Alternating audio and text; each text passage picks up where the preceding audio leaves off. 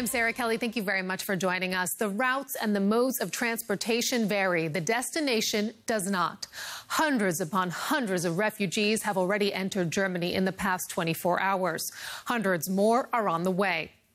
For some, the connection has been indirect by train from Budapest via Hungary. The lucky ones boarded trains with quicker routes from the Hungarian capital to Munich, looking for safe haven, sanctuary, and hopefully a new life in Germany. It was the chance they had been waiting for. Hundreds of refugees at Budapest's Eastern Rail Station boarded trains bound for Austria and Germany. For days they had been camped up at the station, but the Hungarian police stopped them from travelling on. Then, on Monday morning, the police disappeared, and the refugees seized the opportunity to head for Germany.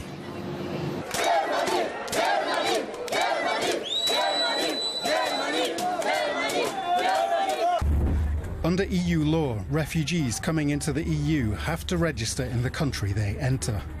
That country is supposed to look after them. They aren't supposed to travel. But Hungary says it can't cope with the influx. Under the strain, EU asylum laws seem to be in danger of collapse. At the border with Austria, the trains ground to a halt. Under EU rules, the Austrian police should have pulled off refugees already registered in Hungary. All those entering the country illegally, they would have to be sent back. But given the sheer numbers, there was total confusion. Now we're actually 3 hours we were standing like with no space, and now we're here just in front of the border, and now nothing happens. It's like no police, no one who's gonna control anything, and yeah, we don't know what to do actually. Eventually, the trains were allowed to carry on. And in Vienna too, the Austrian authorities waved the refugees through without proper checks. Some people tickets, some people no tickets. And you? I no tickets. I have no money. Many of those on board the trains are from Syria. They have heard that the German government has promised to take in all Syrian refugees, even those first registered elsewhere. This promise has won the German Chancellor a new name among Syrians, Mama Merkel. Then, the arrival in Munich. The relief and delight were plain to see.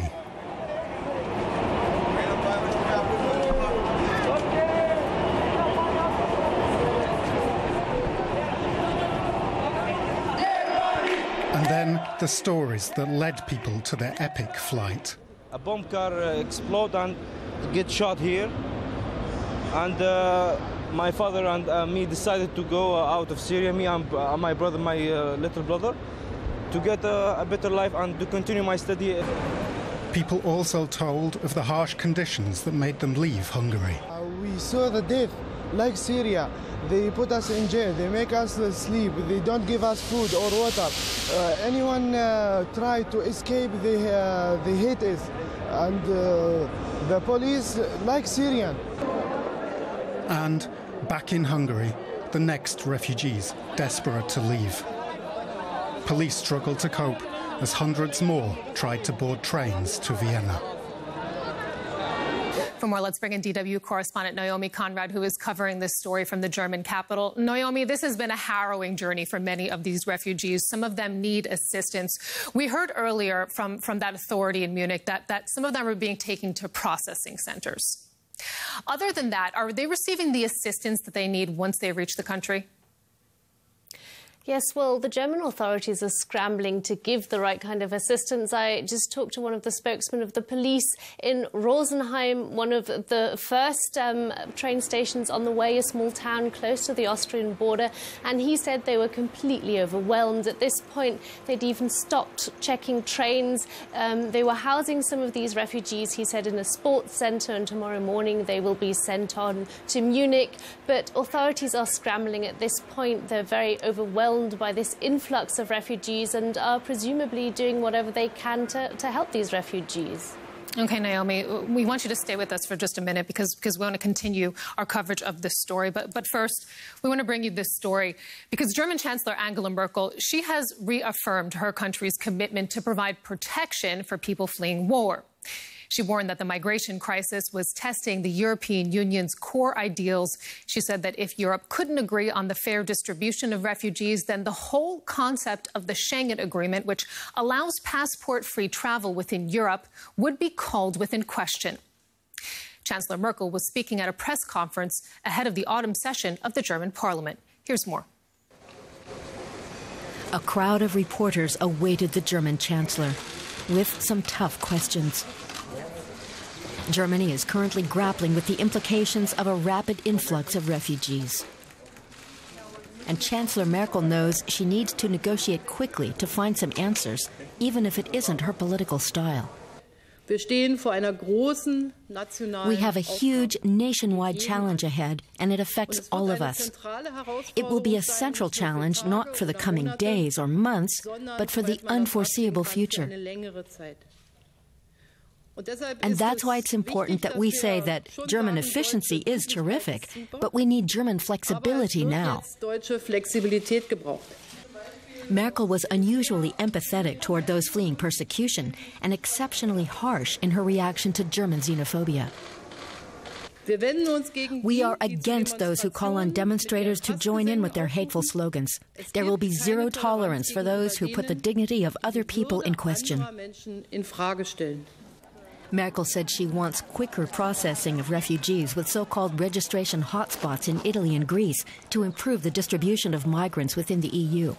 The Chancellor reminded Germany's European partners of their obligations. If Europe fails on the question of refugees, if this close link with universal civil rights is broken, then it won't be the Europe we wished for. In the face of such great challenge and uncertainty, Chancellor Merkel managed to make one thing clear, that she would do her best. Let's bring back our correspondent Naomi Conrad for some insight on the Chancellor's rhetoric. So, Naomi, we just heard there are a lot of words in support of refugees and migrants in Germany from the German Chancellor. But we haven't seen an exact plan. And you said yourself earlier that officials are scrambling. So what is the plan that Germany has? Well, the plan at the moment is very ad hoc. I was at the press conference this afternoon where Merkel called for greater, as we heard, flexibility. She was referring to housing requirements when it comes to coming up with new shelters for refugees, say, for example, requirements when it comes to insulation or building materials. So she was saying they should they should be changed, there should be more flexibility, but there's also a monetary plan. The government is going to help towns and communities financially, the ones struggling with this influx of refugees. So very much an ad hoc plan, but also quite concrete proposals to come up with more housing and more help for communities. How about the rest of Europe, Naomi? We know that there's going to be an emergency summit. I believe it's taking place in 2 weeks. That seems like a long time from now. What does Germany want to see from its European partners in all of this, and what exactly needs to be done? Germany wants its European partners to help to share the burden. Angela Merkel said, and this is something that the European Commission has actually been calling for quite a while, she wanted an EU-wide quota system. So she wanted other countries, particularly Eastern European countries, but also the UK to take in more refugees. And then also that's something that we've been talking for quite a while now, a couple of days, registration centres in the hotspots in Italy and Greece. So quite a raft of proposals, but there's also a lot of opposition to this within other European countries. A lot of work still needs to be done. This situation is by far not under control. Naomi, thank you very much.